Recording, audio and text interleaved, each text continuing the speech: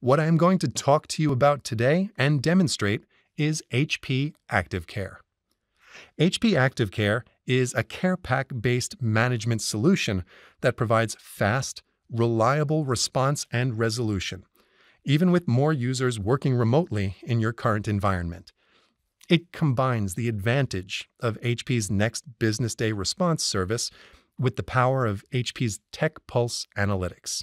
This allows customers to quickly identify device hardware issues and optionally submit cases directly to HP for repair. What you see in front of you is the TechPulse login screen. And I'm going to log on to an HP ActiveCare, and I'll demonstrate how easy it is to monitor your devices and then create a case. So I will click on Sign In, and I will type in my password. Here, HP ActiveCare dashboard is saying that we have an issue we need to address. We have one device that requires a battery replacement. You can see a history on the dashboard, any incidents that have been created. This is, in fact, a test account, so we actually intentionally created some failures. That is why we have so many to play with.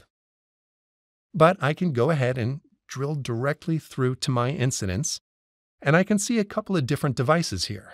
And I see that one of them, I have a new issue, and that's been detected. It's a battery predictive failure or a battery recall, and I'm going to drill down into that incident. What you'll see is TechPulse collects all the necessary information from the device. It's a notebook, and it's a battery with this serial number and entitlement information. And it's telling me that the battery has degraded. It needs to be replaced. It also tells me that the battery is in warranty. That's nice to know. And it gives me the tracking number for the battery. This is used by HP internally, but in case somebody is asked on the phone with a tracking number, they can go ahead and provide it.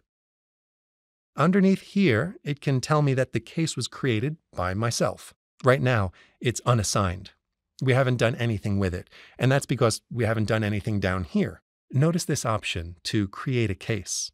So what I'm going to do is I'm going to go ahead and create a case.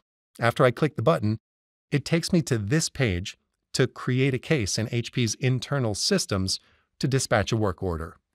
So the first thing I'm shown is the information on the device itself, the name of the device and the serial number, the issue that was detected. And then it gives me a little bit of space that I can put in additional information.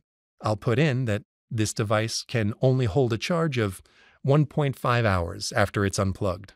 Now, if I click Next, it's going to take me to a page where I can specify the location of the device. Now, I have a couple of options here. I can go ahead and supply a new shipping location. I can request the location from the end user.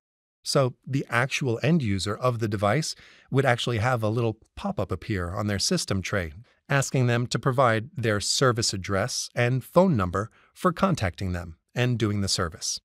Or I can select an address that has already been put in. I'm going to demonstrate here a new shipping location, just so you can see what the screen looks like. So we supply what the country is, and I will just give it an address. Of course, that is a fake address, and it's going to ask me for contact information. Now, in this case here, it's defaulting to me. I'm the IT decision maker who's managing this, but I can supply the name of the end user here, also John Doe. And there is my email address, and let's give John a phone number. And finally, because John works in a building that has restricted access, we want to provide some specific delivery instructions here. So I'll just ask the service technician once they arrive to check in the building next door, Building 1. He can get a visitor's badge. And once that is done, he can call me on my cell phone, and I'll either send somebody down to collect him or I'll escort him up. When I click on Next, it'll review all the information that I supplied and give me the option to go ahead and create a case. So I will click on Create. The system will tell me that it's created a case successfully. And if I scroll down a little bit, you can see a case. Status is pending, and the case ID is null at this point. It does take a few seconds to populate this information, so let's refresh the screen. Now, if I scroll down, I can see the case ID. That's the internal ticket number in HP systems. It's a new case. It hasn't been acted upon yet. And then, of course, we have our submission information from before. If I go back to the incidents page, you will see that I do have a new case that is out there in HP systems, and here's the case ID.